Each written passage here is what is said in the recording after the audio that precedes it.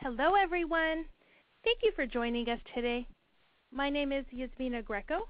I'm with O'Reilly Media, and I will be your host for today's webcast. Today, folks, we have John Myles White presenting Bandit Algorithms for the Web. John is the author of the brand new O'Reilly book, Bandit Algorithms for Website Optimization. John is also the author of the best-selling O'Reilly books, Machine Learning for Hackers and Machine Learning for Email. We're really excited to have John with us today to present this webcast for you all. As we get things started, I'd like to go over a little housekeeping to help you folks get the most out of today's webcast. You'll want to open your group chat widget if you haven't already done so. This is where we can interact with each other during the event and where you can submit your questions for John.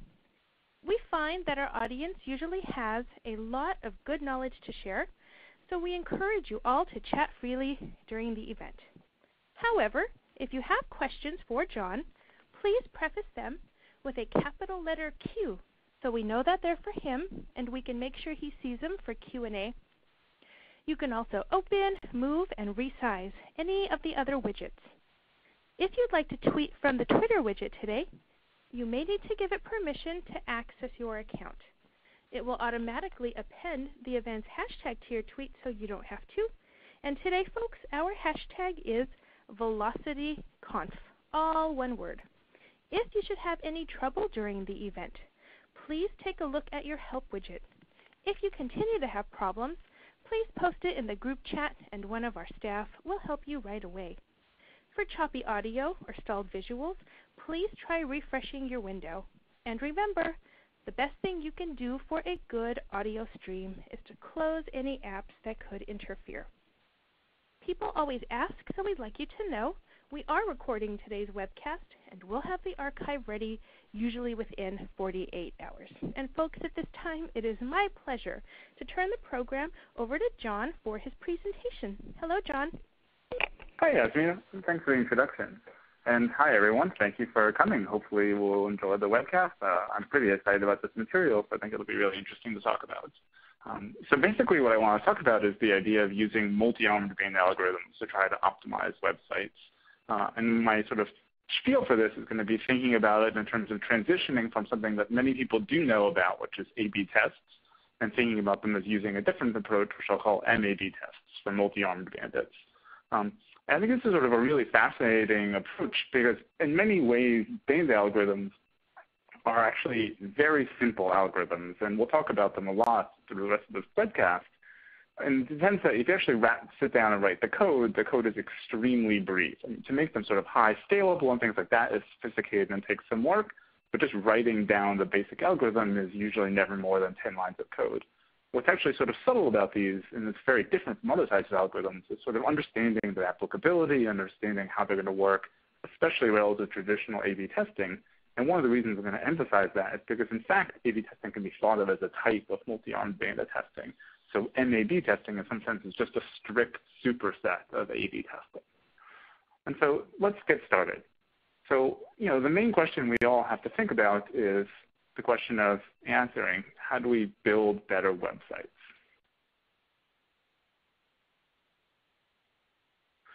Sorry, everyone. It seems like my slide deck is slightly frozen. There we go. Now it worked. All right. And so the question, as I was saying, is that we want to ask, how do we build better websites? And, growing up in New York, the sort of obvious thing that you think about is that it's like trying to get to Carnegie Hall. The way that you build a better website is that you just do testing and testing and testing and testing. And, that is sort of, sorry everyone. I can see that Yasmina is actually offering to advance the slides for me since it seems not to work. So please go ahead. Next. As I said, testing, testing, testing. So next. So how do we build better tests in some sense? That's really what we want to think about. But before we get there, we want to ask ourselves, why is it that we run tests? What is the reason that A/B testing became so popular, and why is it that people might hope to move on and try to use multi-armed bandit testing as a way to try to do slightly better than the A/B tests they're already running? Well, the reason we run tests in the first place is because we have lots of ideas. If we're at all creative, we can think of many different possible ways we could set up our website. And we can think about things like, how do we run our email campaigns? How do we decide which logos we choose? How do we decide which type of landing page we have? Do people sign in this way first? There's many possible things we could think about. And we also have the idea that some of these ideas are better than others. And the question really becomes is, how do we figure out which ones are better than the others? And so if we go on to the next slide, we have to think about this question, which is, what happened if we had one standard logo? And for this example, I'll use the O'Reilly logo. And think about, is this the best logo, or could we do better if we moved on to the next slide and thought about what could possibly a different logo look like? And this is sort of a joke on the next slide, but imagine having 2.0 added in. Everyone likes 2.0, and it's a little small, so it doesn't make much of a difference, but maybe sort of subliminally it will make O'Reilly seem even better than it already is. And so the question is, how could we tell, is this new logo better than the old logo, or is it actually much worse than the old logo? And my guess is that it's so small and such a subtle difference, it's probably not much of an importance. But we still would like to be able to sort of precisely measure the difference between these two types of things. If we move on to the next slide, we're going to start to talk about how we would do that. And the classical way we do this is with an A/B test. And I hope that this slide, in some sense, sort of subsumes what we envision as what an A/B test is and what we're hoping its success will be. And so this is a little sort of simple schematic graph. On the x-axis, moving across, we have time. And so we're thinking about things where before we start A/B testing, what happens while we're doing A/B testing, and at the end, what happens after we're done with A/B testing. And we're testing two logos, logo 1 and logo 2. And on the y-axis is CTR, the click-through rates. And this is for many types of things, the thing we would like to optimize on the website. So obviously there are other metrics one would like to optimize, but let's just start with this to have something simple and numeric. And for the rest of the algorithms we're going to talk about during this webcast, it's really important. Having things that are numeric makes the algorithms very precise and easy to state. In practice, this is a subtle point, and we'll talk a little bit more about this later, but you do want to make sure that those numbers you choose and things like click-through rate are really what you want to optimize. Because it's always possible to make those numbers really large, but you're inflating them at the expense of other things you might care about. All of that said, this is usually how people view A/B testing. We have a period before A/B testing where we have our first logo, logo 1. And then we enter an A/B testing period. And what happens here is that half of the people that we see get assigned to group A. And group A sees logo 1. And half of the people we see get assigned to logo 2. And they are in group B. And the result of that is that there's a click-through rate associated with logo 1, which we can see in sort of very dark greenish line. And then the lighter greenish line is the click-through rate associated with logo 2. And so during the A/B test period, what we get is the average of these two click-through rates, the 50-50 mix of having half of the people in group A see logo 1 and half of the people in group B see logo 2. And this is really what we imagine most A/B testing is like. We start testing something, it's a new idea, and it's better than we already have. And so we start seeing a comparison between the two groups for a while until we realize, and that's when we end the A/B test, that we've actually decided logo 2 is the better logo. At that point, we move on, and we can see that the post-A/B testing click-through rate is reliably higher than the pre-A/B testing click-through rate. And along the way, we have a little period of exploration. And during that period of exploration, we were still doing better than our pre-A/B test. And so this is really the dream. This is what everyone hopes for when they run a web test. They start with some ideas that they traditionally had. They come up with some new idea. They put it into tests. And those tests are always at least as good as what they used to be, and sometimes they're better. And that's because the new idea is really a better idea. Eventually they realize that the better idea is the new one, and they fixate on it and remove the old idea. And so everything is better progressively across time. This is the ideal of A/B testing. But when we move on to the next slide, we'll see that this is not always what happens. And so the one possibility is that you run a test. In this schematic, what we see is there are two logos again, but now logo 2, the new idea, is actually inferior to the first one. And so what happens is that before A/B testing, we have a pretty high click-through rate associated with logo 1. Then during A/B testing, we have a 50-50 mix. Some people are seeing the old good idea, and some people are seeing the new bad idea. And so we drop, and that's what the brown line is the drop from mixing in some new inferior idea with our old traditional way of doing things. This is certainly not something we really want to wind up in. But eventually we realize that this was a mistake, our new idea wasn't actually good, and we go back and revert everything to the way it was before. And so you see that in this graph. The post-A/B testing period is one in which we have exactly the same performance as the pre-A/B testing period. And this is obviously a thing we all worry about when we run tests. But of course, you have to run tests to decide whether we're in the first setting we saw before, where things will get better, or in this setting, where things are going to stay the same. If you take no risks, you'll never learn anything new. And in many ways, the idea of trying to do good tests is learning when to take risks and how to stop them and how to make sure that you're getting the most out of them. This is really, in some sense, the best case scenario of things going wrong during your risk. If we move on to the next slide, you'll see another scenario, and this is really the nightmare everyone has about A/B testing. And there are sort of a variety of nightmare scenarios like this, but this is arguably the worst of all possible ones. So here, before we start testing, we have our original logo 1. It doesn't say 2.0, and so it's got a pretty good click-through rate. Then we have, at the post-A/B testing, we're going to wind up using the newest logo, which has 2.0 on it, and it's terrible and lowers our click-through rates. But what happens during the A/B testing period? And this graph may seem anomalous, but of course people do have this experience. And so it's worth thinking about, how is it that this happens? What sort of reasons could this sort of graph occur? And so what you can imagine here is that during A/B testing, you have a standard click-through rate. And it's associated with mixing some people into logo 1 and into logo 2.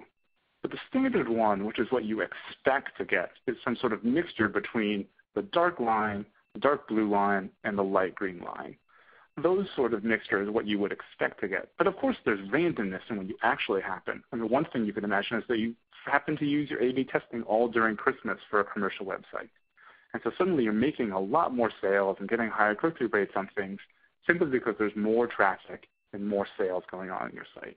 And so the A/B testing period, in some sense, is confounded with things that are going on in the world around you. It has nothing to do with what you've chosen to test. You just got anomalous results. And so during the A/B testing period, things look great. They look like they've improved on your original logo 1, and maybe a possible, and the implication from this graph is that somehow in this mixture it's actually being attributed to logo 2.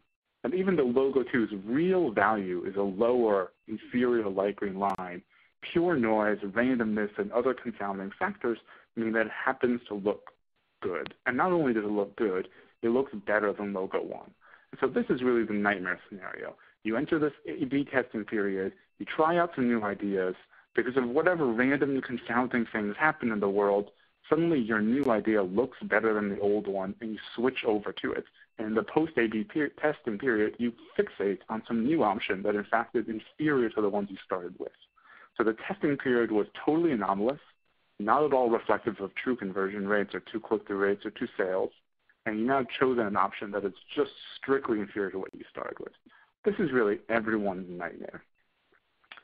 So thinking about that, it's interesting to understand, why is it that that might happen? And there's one really obvious case where that would happen, which is that you ran the test for far too little time, and so mostly what you got was just variability attributed to other factors and not the logos themselves. So the question is, how could we make that not happen? How could we sort of slowly transition between logos? And that idea is what multi-on Bandit testing is all about. So we'll move on to the next slide, and we'll have yet one more graph like this to try to illustrate our point. Now on this next slide here, you can see that we've slowly moved between two logos and their rewards. And so in one period, the pre-MAB testing period, and now we're using a multi-on Bandit algorithm, not an A/B testing period, we had the original logo 1's click-through rate. And after it, we're going to have logo 2's click-through rate. But mid-MAB testing period, what we're seeing is not a random mixture where we just get 50% of people being in A and 50% of people being in B, but a progressive change slowly and smoothly between logo 1 and logo 2. And what's happening here, and we'll talk much more about this as we go on, is that progressively during the period of MAB testing, we're realizing the logo 2 is better, and the more sure we become of that, we slowly move more and more people to see logo 2. And so rather than having a whole period in which we're learning that logo 2 is better, but keep sending people back to the old inferior version, we're learning things and we're immediately deploying them. We're immediately taking advantage of them and slowly, incrementally, and smoothly moving people over into this new logo. So let's move on to the next slide and try to recap these ideas and think about what we're doing. So we want to have a new testing framework, and I'm hoping to convince people that multi-armed bandit testing is one possibility for a framework like that. And so it has some basic design requirements. One, we shouldn't keep testing bad ideas. And so while we're in the testing period, if we notice that something's inferior, we should be able to remove it. Once we're sure it's bad, we should get rid of it. And in our previous scenarios, that's sort of like the second scenario. This is one in which we saw that something was inferior, and eventually we abandoned it. We'd like to make sure that the algorithm will always do that automatically. We don't want to have to step in and intervene to get rid of bad ideas. We'd like to keep that be totally automatic. There's another question, and this is how to sort of fix the scenario that we saw on slide, the third of those slides, which was how do we make sure that the tests don't end prematurely? And the definition here of prematurely is quite simple. It's going to mean that we don't want to allow the tests to end while there's still total noise in the system. While we haven't actually really learned which logos are best, not because we're in some weird period like Christmas, but because we've actually really figured out which of them is genuinely the better one. And this is really the hardest thing people think about. And the reality is there isn't any quick and fast rule to solve it. In simple scenarios that we'll talk about, you can do some ways of solving it. You can think about things like power analysis. And there have been a bunch of people who've been recently talking about how to do power analysis for A/B testing. And basically what they offer you are apps that say, if you think this is the types of click-through rates you can expect, this is how many people you need to assign to groups A and B during A/B testing before you can be sure that you should stop the test. And this is a great idea, but if done even slightly wrong, can have pretty disastrous consequences because of the way testing like this works. This is certainly not to discourage you from doing it. It's a wise idea to start from, but it's one that you need to be cautious with. But in the end, there are other reasons for caution that we can't really solve, and so we just sort of have to slightly put them aside and think about them later. And the reasons like the period during which we're going to do testing is just anomalous. I mentioned this before with the Christmas example, and it's really worth repeating this and echoing it into your head. It's always possible that when you do the testing, something is going wrong, and you'll always wind up ending prematurely. The best thing you can do is to hope for a strategy that usually doesn't end prematurely. And the strategy we're going to use for that is the third of our design requirements. It was what that graph before MAB testing was trying to get at, which is we want to make sure that the click-through rate slowly improves smoothly. And this is how we're going to try to hope sure that things don't end prematurely, which is we're going to gradually, slowly let the test turn itself off. We're not going to require a human to intervene and turn it off. Rather, we're going to have the system figure that out for us. And so let's get started thinking about that. So we'll move on to the next slide and start thinking about algorithms that would let us have these design requirements.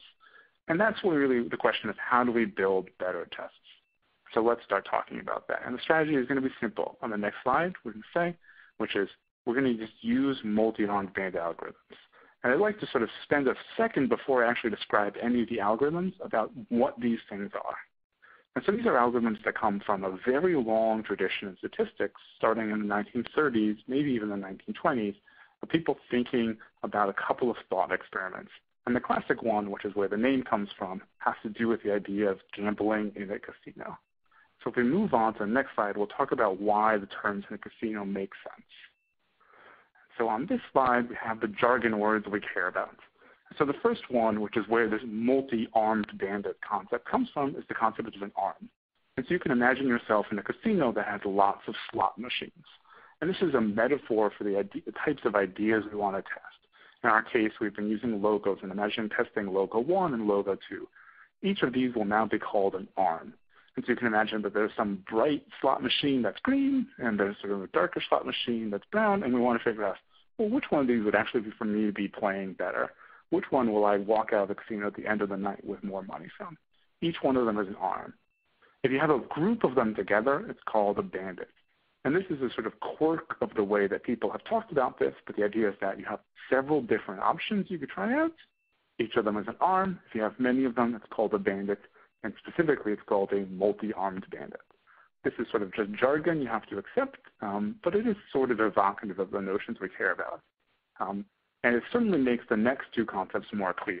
And these are really worth getting precise. So one is you'll hear people talk about polls or plays or trials. And this is just one opportunity you have to try out one of your ideas. So if, for instance, you're on a website, you're using logos 1 and 2, this might be some new incoming user. Each one of them will be treated as a play, and you get to assign them to one of the arms. You get to say they see logo 1 or they get to see logo 2. And which one of these that they get to see is the arm we use, and the period where we get this opportunity is called a play. After that happens, after every single play, we're going to assume that something happens. And this is one of the assumptions of the traditional multi-arm Bandit literature that's slightly problematic in the web context.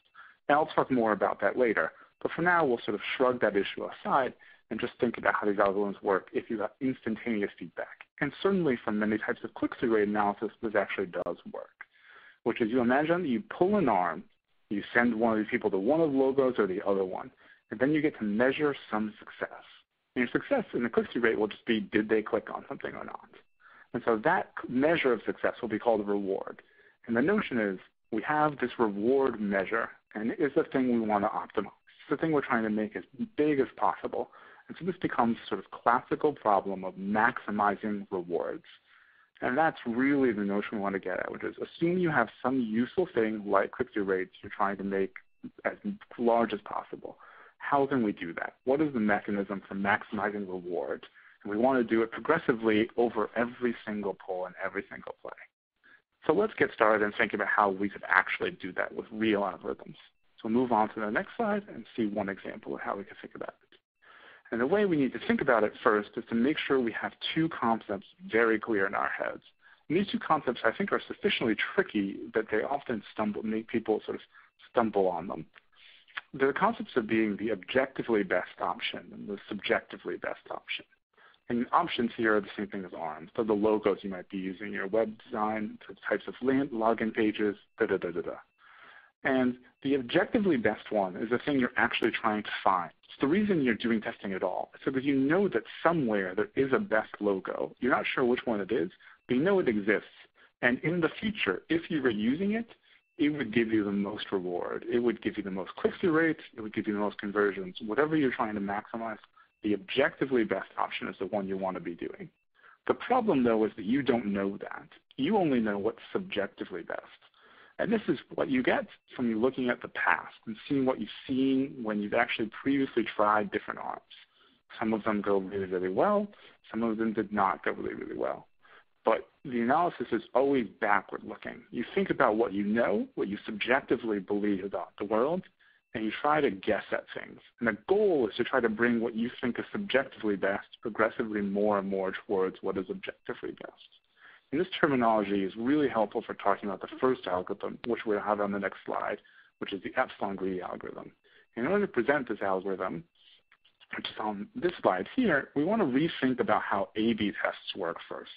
Because if we think about them even for a little bit, we can immediately come up with a new algorithm that is our first multi-arm Bayesian algorithm. And the reason I really hammer this point home is that this algorithm, which we'll talk about, is called the epsilon greedy algorithm, includes as it an A/B testing scenario already. So A/B testing is just one form of this epsilon greedy system. And that's really why this framework for thinking about tests is so powerful, is all of the ideas you're used to thinking about, they're already in this new framework. And so how does a traditional A/B test work? Well, when you're before the A/B testing period and you're after the A/B testing period, you assign 100% of the users to what you subjectively think is best.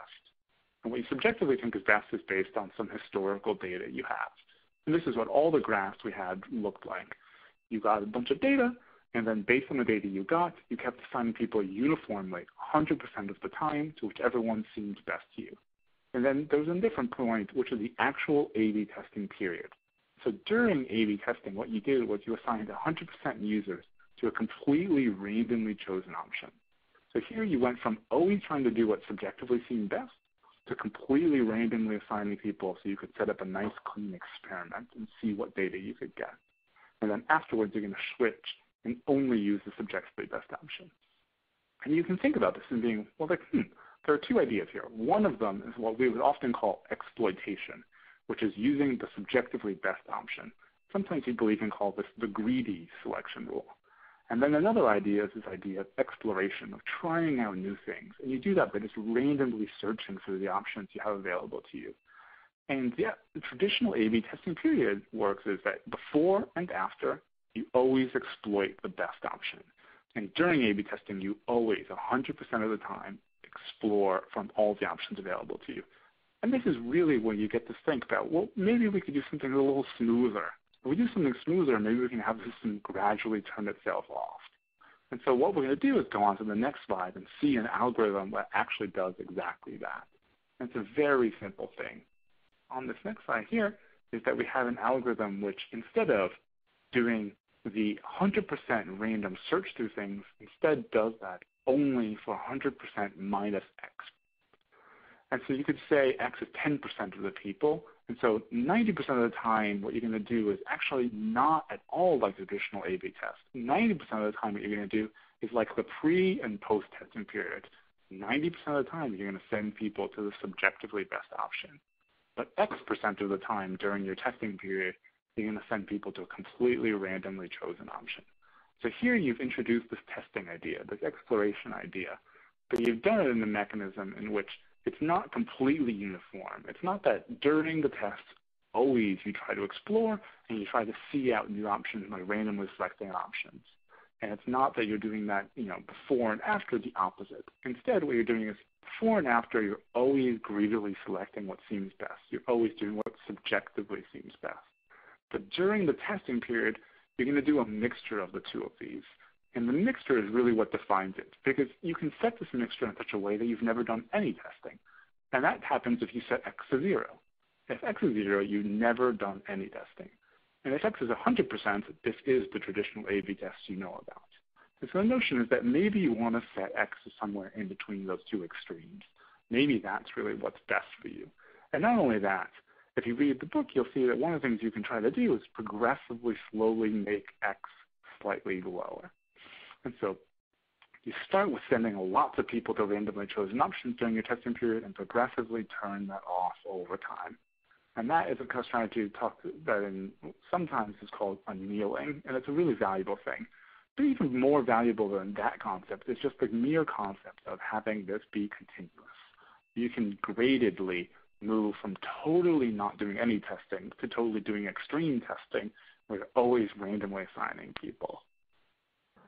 So this is really a great strategy. This is what people call the epsilon greedy algorithm. And it turns out that in many, many, many cases, you can't really do better than this. It's hard to figure out what the best epsilon is, and there are many ways you might think about trying to test it, and the book goes into quite a lot of detail about thinking about those ideas. But in practice, this algorithm is already a great one, and it gives you just a framework of thinking about A/B testing, which is think of it as one special type of epsilon greedy testing. And really the question is, are those special types privileged, or is a different value of X in this rule slightly better than the ones you're usually using? And if you go online, there's a link that I've asked Yasmina to send out to people. And if you see that, you'll actually find that there are code for all of these algorithms there. And the epsilon greedy one is very, very simple. It's just a few lines. So that's really the core of the simplest algorithm for thinking about exploration and exploitation, for thinking about how you could do better tests on the web simply. So let's move on to the next slide and think about a little bit more about what else we could try to do. And so when we think about what else we could try to do, one of the things we could think about is, what have we been doing wrong? And so one of the things we might be doing wrong is that we're actually totally ignoring the difference in the options available to us. And that's really the fatal flaw in many ways of the epsilon greedy algorithm, is that it's just totally indifferent to whether the fact that some of the options are really good and some of them are really bad. And the way you can think about that is thinking about two possible situations. In situation one, we have a click-through rate for the first option that's 99%. And obviously no real situation is like this, but just imagine it. And option two, in contrast, has a click-through rate that's thousands of times worse, enormously, enormously worse. And in situation two, in contrast, the two options you have, the two arms you have, are actually much more similar. One of them has a click-through rate of 2%, and one of them has a click-through rate of 1%. And the question really becomes is, do we treat these things as the same, or do we treat them as very different? And they're really not the same in some deep sense, but the epsilon greedy algorithm actually will treat them exactly the same. What it will do is that once it starts to figure out that option one in both of these settings is the best, most of the time it will go with option one. And some of the time, which is the epsilon part or the x part on the previous slide, it will go with the inferior one. And it does that whether or not the inferior one is just a little inferior or whether it's radically inferior. And this is sort of a fatal flaw in some settings. And this is one of the things you might want to try to get around. So that's the first thing we might try to improve on with the epsilon greedy algorithm. So the next slide is going to present you with a different algorithm. And this different algorithm is called the softmax algorithm, and it gets around the problems with the epsilon greedy algorithm. Now, it doesn't always get around all of them and can sometimes be worse, but it's worth understanding about to think about why you might try it. And so here, the strategy is going to be exactly to try to deal with what I just described, which is you would like to explore the different options available to you. You'd like to test them in proportion somehow to their previous performance, to how subjectively good they seem to you to be. And one way to think about it is to imagine option 1 having a click-through rate of 0.02% and option 2 having one of 0.01%. And so here, option 1 is twice as good as option 2. And this actually is slightly broken on the slide, unfortunately. My apologies for that. I wrote option 2 twice as often as option 1. What it should say is option 1 twice as often as option 2. So mentally reverse that, and I'll say that a couple of times to make sure that's clear. What the strategy here is going to be that if option 1 is twice as good as option 2, you would like to be assigning your users twice as often to it. So if there are only 2 of these cases and you want to do it to be twice as often, you would say that 2/3 of the people who come into the website now should go to option 1. In contrast, only 1/3 should go to option 2. And this is really the crux of the difference between the previous algorithm we talked about and this new softmax algorithm. In the previous one, what we would have done is say, no matter what the differences were between these 2 options, we were going to consistently only send a small subset of our people to something that's not the best one. In contrast, here, the softmax algorithm, what we're going to do is we're going to try to assign people twice as often to the thing that seems best to us, and we would gradually adjust this over time depending on how different they were. So if you go back to that hypothetical scenario that was really extreme and really exaggerated, and we brought about earlier, that really exaggerated example was one in which the first option was 99.99% good, and the other one was 0.0001%. And so there what you would try to do is you would try to assign people to the first option, which is 99% option, 1,000 times more often than the second one. And this is really the crux of the softmax algorithm, this notion of trying to do things in proportion to how good they are. And this is a big gain in many scenarios where things are actually noticeably different from the traditional epsilon greedy algorithm we just described. So this is one of the things you want to think about if you're going to try to move on and try to do some different types of testing. So let's move on and think about what could go wrong with even this strategy. It's a great strategy, and then you see if you look through the code in the book, you'll see that very often the softmax rule is extremely effective. Well, there is one thing wrong with it, and this is the last of the algorithms we're going to talk about during the subcast. In this last algorithm, we'll try to solve the following weakness of the softmax algorithm, which is that it totally ignores how much we actually know about the performance of each of the options. And so the way to think about this is 2 situations again. In situation 1, option 1 has the same click-through rate of 2%, and option 2 has the click-through rate of 1% that we saw in previous slides. In situation 2 is going to also have the same types of click-through rate. The differences between these situations are going to be how much we know about the world, how much experience we have historically, and how certain we can be of those click-through rates. So imagine in situation 1 that you have click-through rates of 2% and 1%. They've only had 100 files. You've had 100 users come in, and you've assigned them to either option 1 or option 2, and you've seen these click-through rates. Well, if you've only had 100 files, and the click-through rates are 2% and 1%, this is actually the difference between the 2 options is 1 click.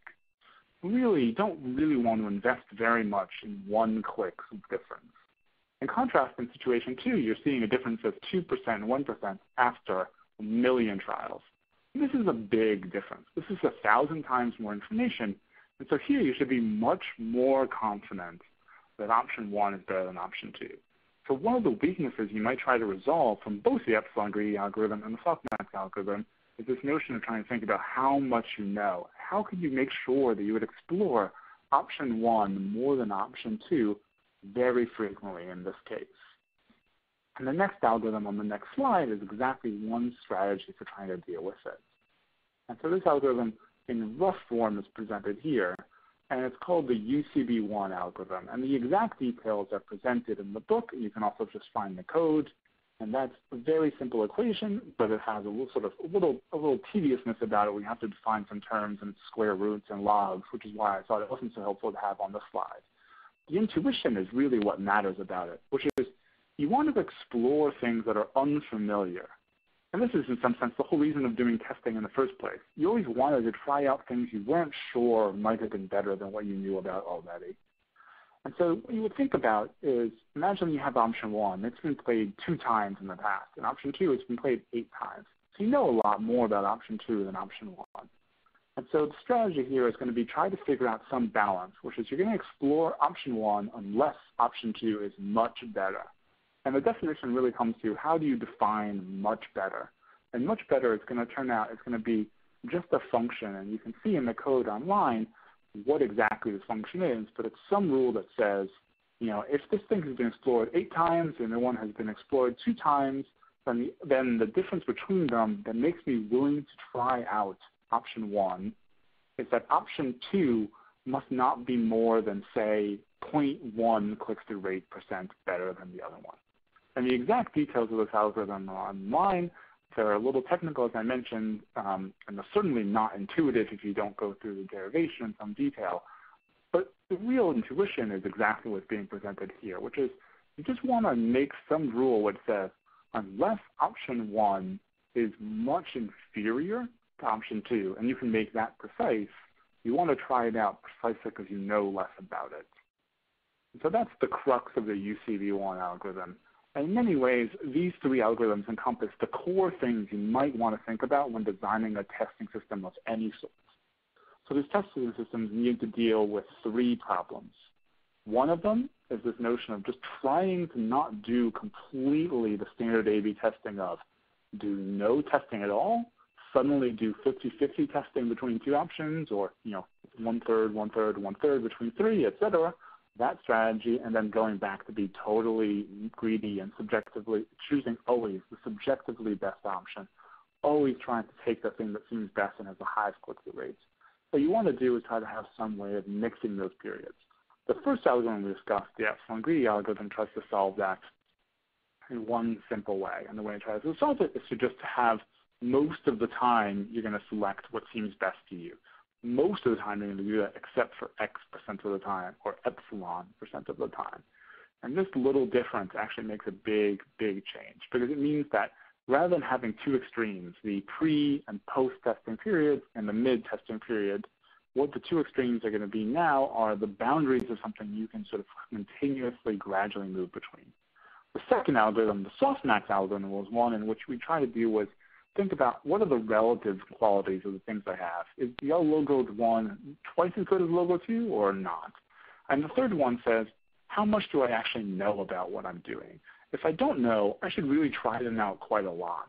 But once I start to know a lot about them, I shouldn't do it as much. And in fact, the UCB1 algorithm has a real virtue there that we didn't really get a chance to talk about much here, but it is in many ways the way to think about the stopping problem that people usually have with A/B tests, which is I started running the tests, that's great, but when do I turn them off? And the UCB1 algorithm and a family of other related algorithms that are all called UCB algorithms, all of them think very cleanly and very precisely about exactly when you should start to stop. And one of the things that's really fascinating about the way they think about that is that they actually never really stop. They always have this notion that every once in a while you do need to go back and try out things that you didn't know as much about anymore. And this is actually a very big difference from traditional A/B testing. And this notion of continual testing, of having them on all the time. And I think that's really the way to think about them relative to A/B testing. So if we move on to the next slide, we try to think about these new tests we talked about relative to the old A/B tests. And the reason I title this slide is because there was a blog post that circulated around a lot of people because it was on Hacker News at one point during last summer, which was, will MAB tests beat A/B tests every time? And the claim of the blog post was, yes, they'll always beat it. And my response would be, well, maybe. You shouldn't be so sure, but it's a way to think about what tests you want to run. And so the reason I say you shouldn't think that it's always going to beat it is A/B testing is a type of multi-arm bandit testing. So it doesn't really make sense to say that one is going to always beat the other one, because really they're sort of both the same thing in some sense. But MAB tests can be more flexible. The three algorithms we've had give you, even within multi-arm bandit algorithms, three possible ways to think about testing. And each of them themselves are quite flexible. One of the virtues of them, and this is really the thing that's most important in some sense, is that they know how to turn themselves off automatically. And the UCB1 algorithm is arguably the best at doing this, but you can set up the epsilon greedy and the softmax algorithms to do this as well. They'll progressively figure out what is best, and they'll start to use only that, but they'll do it very gradually, very smoothly, and therefore they can actually improve incrementally. And this is where you see, if you're going to see a big gain from using multi-arm band testing relative to A/B tests, it's all going to be there. But that said, your mileage may vary, and that really needs to be clear to people. If you're going to start doing this testing, you need to test MAB testing. And in general, you should be testing these things, period. And most of the people I know who do a lot of testing are quite familiar with this. They realize that things are really subtle and can go very wrong. But I'd really like to re-articulate that point again to people, which is before you start actually trying to run these tests, make sure you've thought a lot about how testing works. And so one of the ways you can do this, and this is a strategy that some people at Microsoft call AA testing. And I think this is a great idea. This is something everyone absolutely wants to try to do. And AA testing is a very simple idea, which is set up the entire strategy you use to do A/B testing or multi-arm bandit testing. Set up that infrastructure, the code base, everything. Then run a test, but the test is going to just assign 50% of people to group A. And it's going to assign another 50% of people to also group A. But you're going to keep track of them. So they get the same user experience, but you can call them two different groups. You can treat them as if they were different, but in reality their experiences are always the experiences you really would call group A's experience. And now think about how different are the click-through rates you get from those two groups. Is group A1 and group A2 different? Are they really different? Are they significantly different? Do your tests tend to choose one of the groups versus the other one? If any of those things say yes, if you find real differences between them, it suggests that you need to be very careful about how you're doing the testing. In my experience, and the experience of many people who work on this, you do see that. Often you'll find that there are illusory differences that creep up and that the AA test suggests that one of the two A's is better. And that's a real sign that something is not going right. And every time you see that sign, you should think, well, I should be cautious about the whole business of A/B testing and MAB testing. I need to be very careful to make sure I get it right. If I get it right, I can do really great stuff. But if I'm not, I shouldn't be quick to fixate on saying, oh, this algorithm will solve all of my problems. And one way to try to build up an intuition for this, and this is a major part of what the book tries to get across, is the idea of doing Monte Carlo simulations, which is thinking about these algorithms as very simple rules for deciding things, and now set up very simple scenarios on your computer and simulate them. And if you don't know this term Monte Carlo, it's something that originated during World War II, and it's actually the reason we have computers in the first place, which is people were thinking, well, I have these scenarios, I want to explore them. I want to see what would happen if I tried out things and let them play out. But I have no real way of knowing because I can't do simple math to figure it out. So I just need to try them. I need to simulate them. I like to set up a computer to do them. And basically what happens is the computer will use a random number generator and generate many small differences on the same scenario. And you get to see every time you do these small differences, how does the algorithm work out? And I think this is really important for building an intuition for the three algorithms I presented, but also from traditional A/B testing, which is you want to make sure that you understand how they work in simulation. If you know exactly that I know I've configured option 1 to be better than option 2, I set up two logos, and I know that logo 1 because I instrumented the click-through rates for it to be twice as high as the click-through rates for logo 2. What's going to happen? Is my algorithm going to say that that's best? Is it going to select it? Or is it going to wander? Or in the worst case scenario, the nightmare scenario we talked about earlier, is it going to slowly start to settle on the inferior option? I want to find some way of knowing these things. And the best way to know them is not to just blindly deploy them on a live site and ruin your user experience. They're to try them offline on a simple simulation based on reasonable stuff you know about your own website. You know your own click-through rates historically. You know the types of ideas you're exploring. You know how different the logos you might be exploring, how different the landing pages you might be exploring. Try out some reasonable hypotheses, and before you actually put anything live, get a sense of what's going to happen. And this is really, really important for things like the epsilon greedy algorithm we mentioned, because they have a parameter, epsilon, that you can actually tune to get different experiences. And you really want to figure out, well, what is the right tuning, or at least what is the best starting range for the tuning, even if you can't get the exact right value. These things are really important to do, and that's why I really strongly encourage people to try simulations. And so that's really sort of almost the ending point. The last thing I'd like to say on this next slide are the sort of two main sort of topics you really want to think about scaling multi-on Bandit tests. And so one of them really comes down to, can you afford to do these additional computations of just, flipping coins every time to decide where people wind up? This is sort of a trivial thing if you're doing A/B testing, but it's worth thinking about if you have to be serving so many people at very high rates.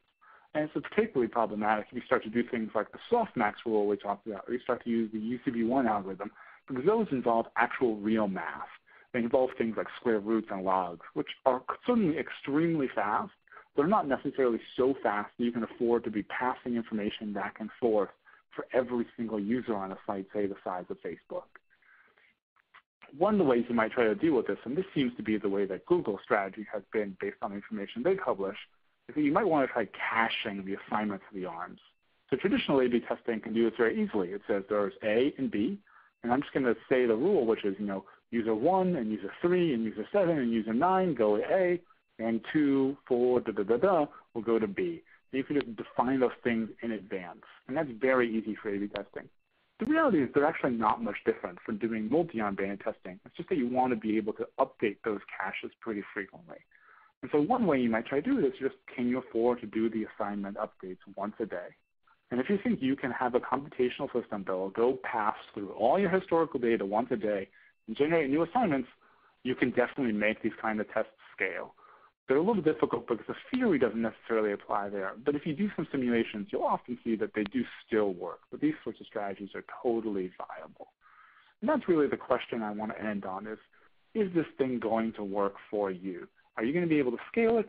And will these strategies work? So if we go on to the next slide, I'm going to give you some additional resources where hopefully you can go and learn more about these things and see whether they'll work for you. And so on here, this next position you see is the link for the book and also for the GitHub code repository that has all information. And so obviously I would prefer that you buy our book. It's very cheap. It's the deal of the day for $8. And you can read a lot about these algorithms, see how they work, and try to get more of an intuition for what's going on. And also a big part of the book is going into detail about how to do clean simulations right. The GitHub repository, in contrast, is just the code. It doesn't give you any sort of instruction about how things work, but it is usable code. It's very simple code, but there are people who've been building code based on it since then that's much more scalable. But the idea there is to just give you an intuition, to immediately let you play around, and to let you see what's going to happen when you run different algorithms. That actual website, the GitHub repo, has several different algorithms not described in the book. And they've also got code that community people have donated because they've read the book or they looked through the code base and they were really inspired. And so there's links there to code in Ruby and in Python and Julia. And there's also information on how to get code in JavaScript. And I think someone even has code in Clojure. And for all I know, there's code in Haskell at this point. Now, a lot of people have built up a lot of code bases for exploring these algorithms. And I highly encourage people to try them out and go there. And if you have any algorithms you want to contribute, please give us them.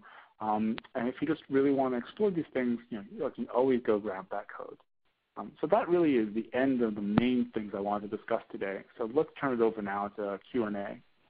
Great. Thank you so much, John. And folks, we want to let you know that the GitHub URL that John has on the screen for you there, we have pushed that out to you in your group chat, so you can access that right away.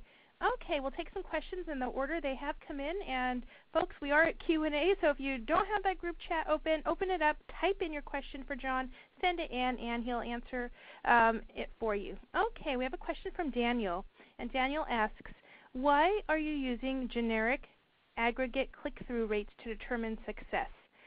Shouldn't there be some accountability for the traffic results, like A caused X click-through and B caused Y click-through?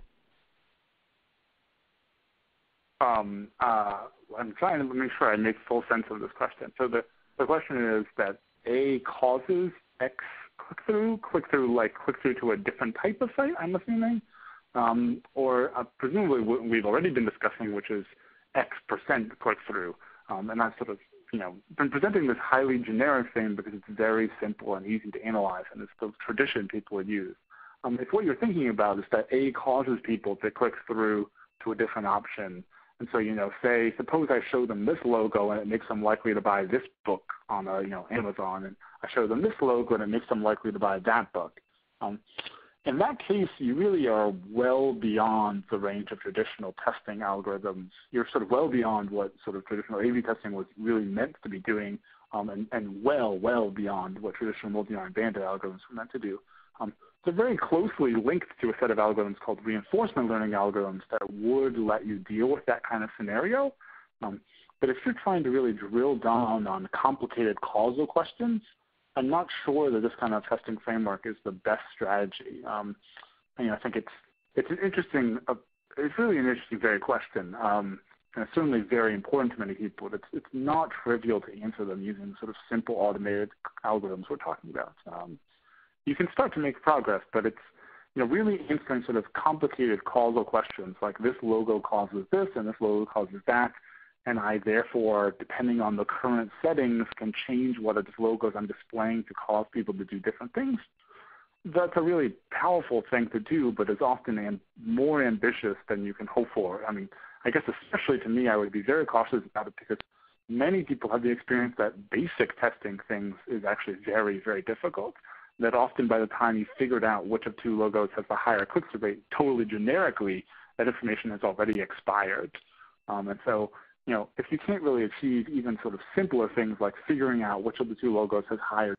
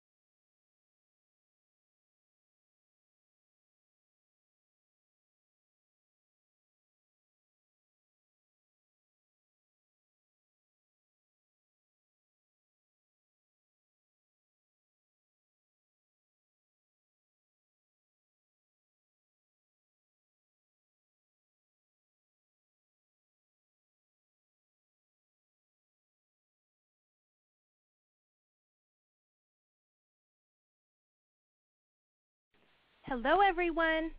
Thank you for joining us today. My name is Yasmina Greco. I'm with O'Reilly Media, and I will be your host for today's webcast. Today, folks, we have John Myles White presenting Bandit Algorithms for the Web. John is the author of the brand new O'Reilly book, Bandit Algorithms for Website Optimization. John is also the author of the best-selling O'Reilly books, Machine Learning for Hackers and Machine Learning for Email. We're really excited to have John with us today to present this webcast for you all. As we get things started, I'd like to go over a little housekeeping to help you folks get the most out of today's webcast. You'll want to open your group chat widget if you haven't already done so. This is where we can interact with each other during the event and where you can submit your questions for John. We find that our audience usually has a lot of good knowledge to share, so we encourage you all to chat freely during the event. However, if you have questions for John, please preface them with a capital letter Q so we know that they're for him and we can make sure he sees them for Q&A. You can also open, move, and resize any of the other widgets. If you'd like to tweet from the Twitter widget today, you may need to give it permission to access your account. It will automatically append the event's hashtag to your tweet so you don't have to. And today, folks, our hashtag is VelocityConf, all one word. If you should have any trouble during the event, please take a look at your help widget. If you continue to have problems, please post it in the group chat and one of our staff will help you right away. for choppy audio or stalled visuals, please try refreshing your window.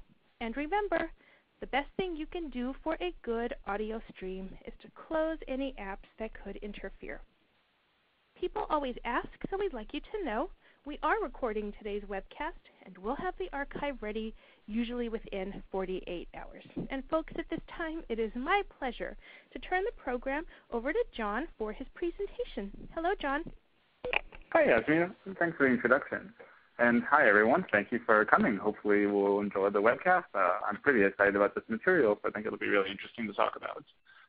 So basically what I want to talk about is the idea of using multi-armed band algorithms to try to optimize websites. And my sort of spiel for this is going to be thinking about it in terms of transitioning from something that many people do know about, which is A/B tests, and thinking about them as using a different approach, which I'll call MAB tests for multi-armed bandits. I think this is sort of a really fascinating approach because in many ways, band algorithms are actually very simple algorithms, and we'll talk about them a lot through the rest of this webcast. And it tends that if you actually sit down and write the code is extremely brief. I mean, to make them sort of high scalable and things like that is sophisticated and takes some work, but just writing down the basic algorithm is usually never more than 10 lines of code. What's actually sort of subtle about these, and it's very different from other types of algorithms, is sort of understanding their applicability, understanding how they're going to work, especially relative to traditional A/B testing. And one of the reasons I'm going to emphasize that is because, in fact, A/B testing can be thought of as a type of multi-armed bandit testing. So MAB testing, in some sense, is just a strict superset of A/B testing. And so let's get started. So, the main question we all have to think about is the question of answering, how do we build better websites?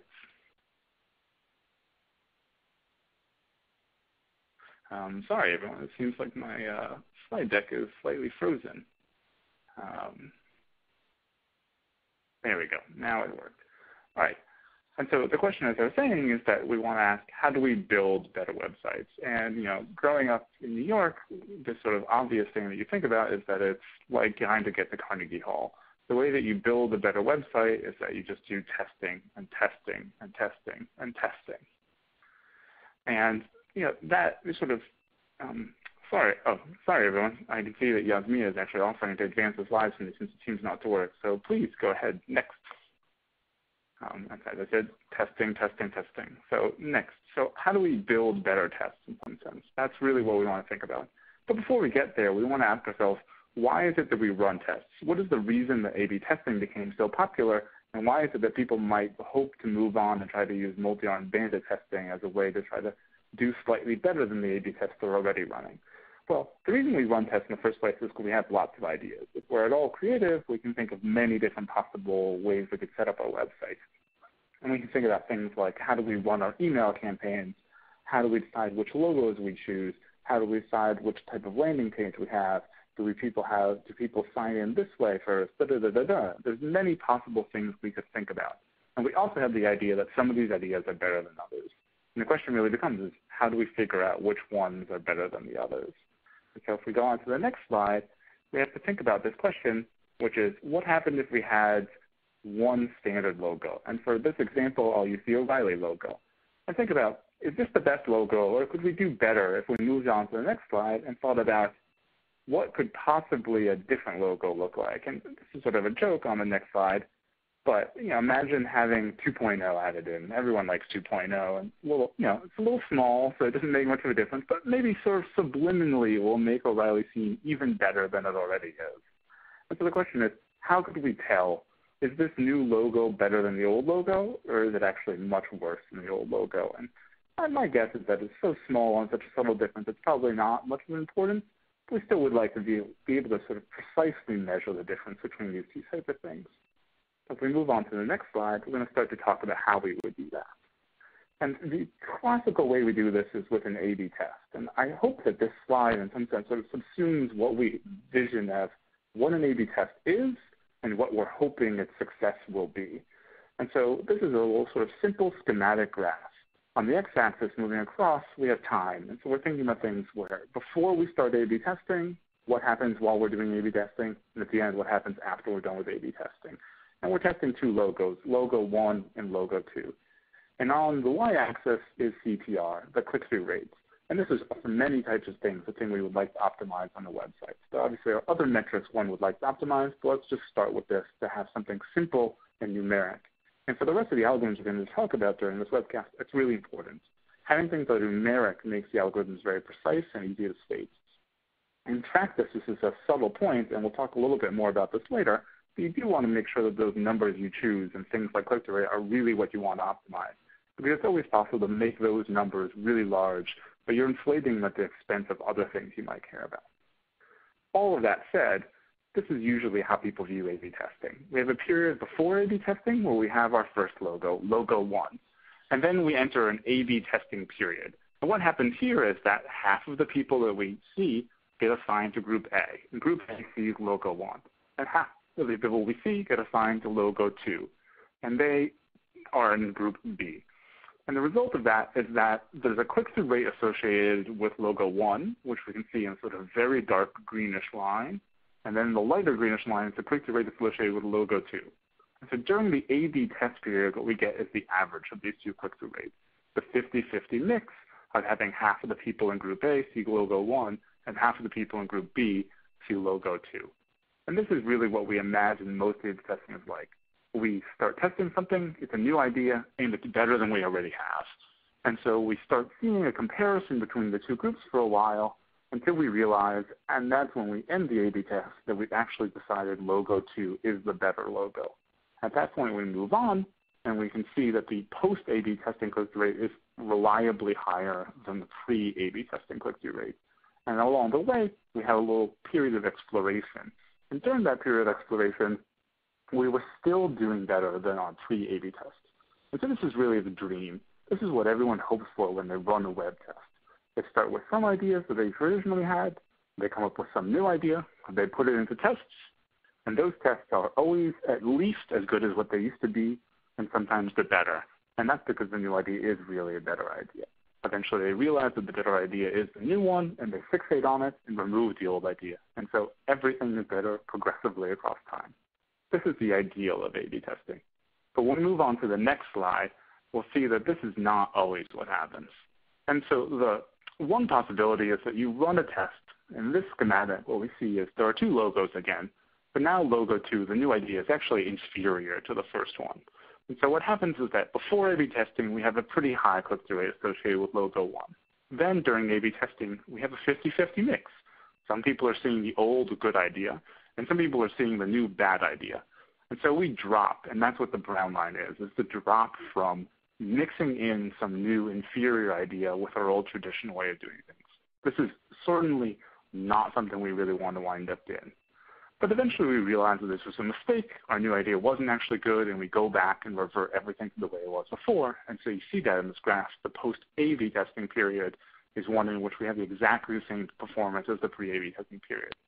And this is obviously a thing we all worry about when we run tests. But of course, you have to run tests to decide whether we're in the first setting we saw before, where things will get better, or in this setting, where things are going to stay the same. If you take no risks, you'll never learn anything new. And in many ways, the idea of trying to do good tests is learning when to take risks and how to stop them and how to make sure that you're getting the most out of them. This is